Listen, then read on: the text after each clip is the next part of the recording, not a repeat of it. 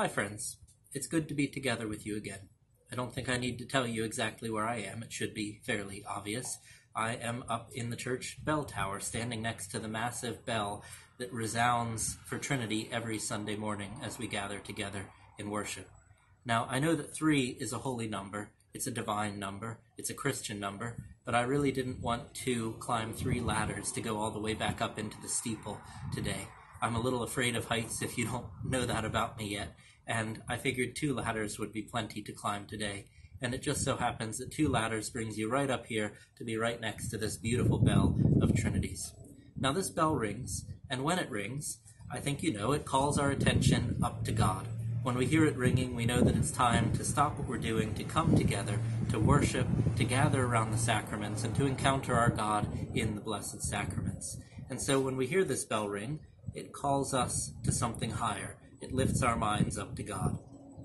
Now, this bell is quite significant. It has a good bit of history, just as does much of the rest of this building here.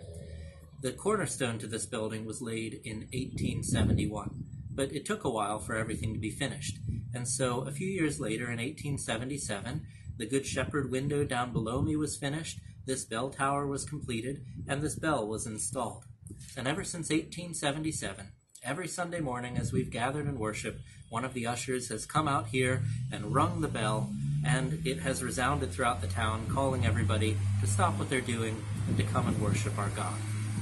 Bells are also used in different places in the church, but whenever we hear them ring, they call our attention to something higher.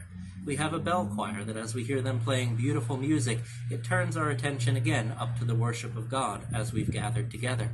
If you've been with us on a feast day, you notice that we have a little set on the altar. They're called Sanctus bells. They're a set of 4 bells bound together by a handle. And when we get to the words of institution, when the pastor or priest says, "In the night in which he was betrayed," so on and so forth, you hear at the end of those statements, the Sanctus bells are rung 3 times. And traditionally, when those bells are rung, you're to look up.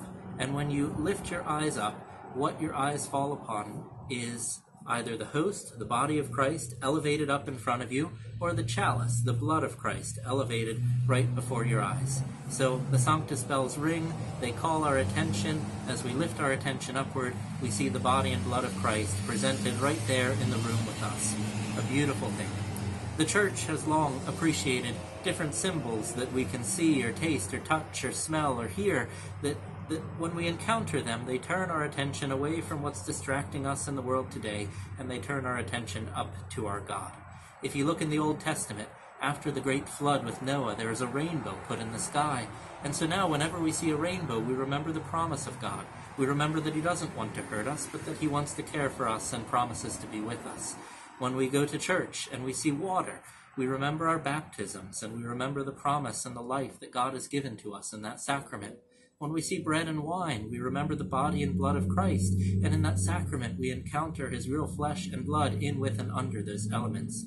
When we see keys, we remember the office of the keys, and so we remember that when the pastor or the priest announces forgiveness to us, that God has truly and really forgiven our sins, that we have been unshackled, unbound from the guilt and brokenness that burdens us, and that we have been set free into life and forgiveness anew.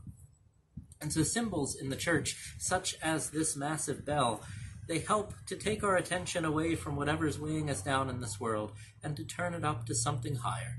They help to turn our attention up to God.